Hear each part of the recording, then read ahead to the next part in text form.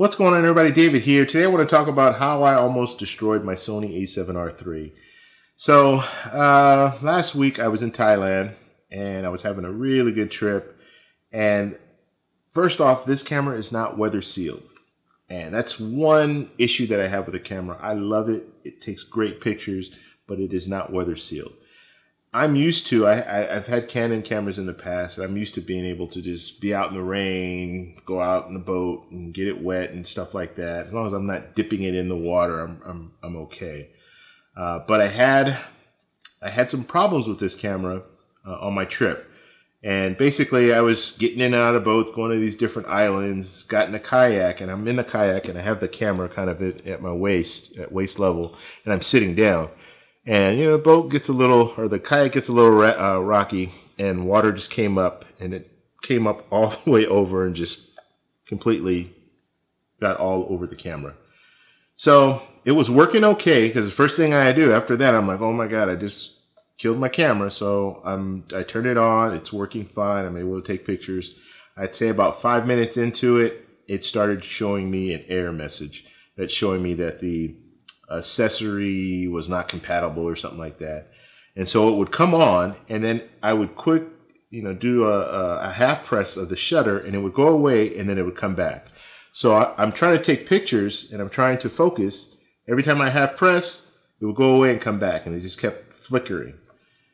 So I'm out there, I'm frustrated. My day is over as far as photos. It was like halfway through our little excursion that we were doing. So I was pretty frustrated. I have to say I was depressed. I was halfway through my trip, and like we were in, I think, day 5, and we were going to be there another 6 days, and my camera is not working.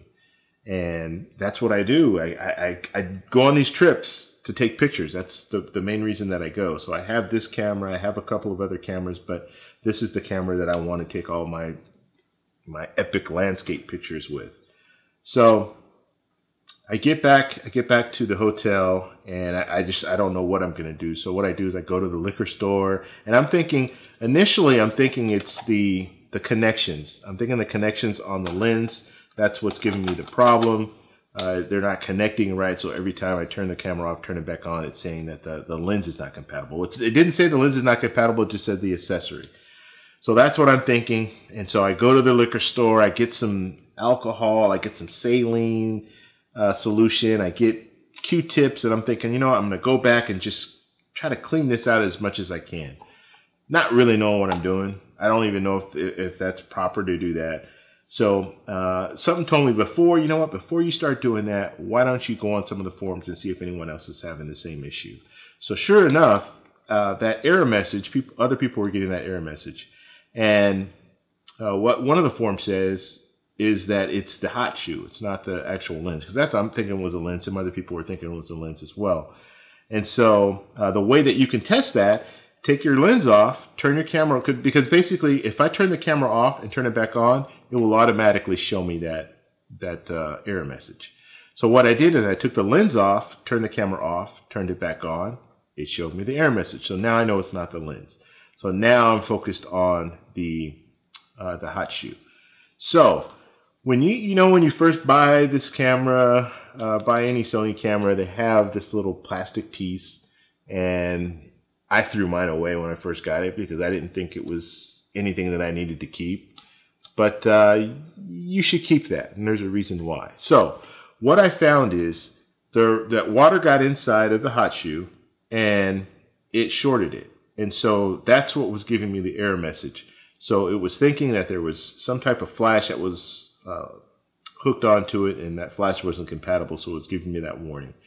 And so what I did is I looked on some of the other forums, and they talked about, you know what, use a blow dryer. So I used a blow dryer. The first time that I used it, I turned the camera off, turned the camera back on, still got the error message. Half pressed the shutter, the error message went away. And then I was able to use it for, I think I just was kind of testing it, took a couple of shots, and it worked. Okay, so I'm getting somewhere. Because before, anytime I did it would show the error message, I do a half press. As soon as I release that half press, the error message would come back up. So now I was at least able to take some pictures.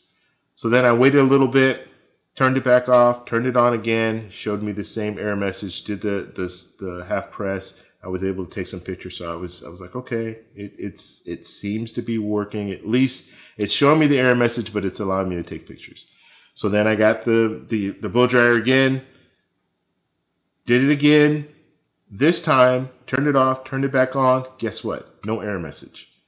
So I started taking some pictures, and then after a while, I'd say after like 10 minutes of kind of messing around with it, I saw the error message again. But I saw it once, I half pressed it, it went away. So then I said, okay, you know what? Let's blow dry it again. Put the blow dryer on there again. Then after that, turned it off, turned it on. No error message. I went out for the rest of the day, was taking pictures, it was working fine. So the blow dryer really helped.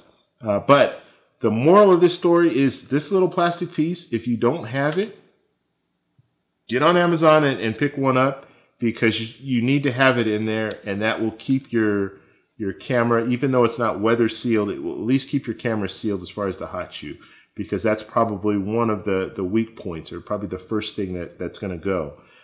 So just something I learned, and it actually worked out for me. I was really depressed when I was there, and it took me a whole day and a half to figure this out. I even went so far as going to one of the camera shops in Thailand, just try to see if maybe, I don't know what.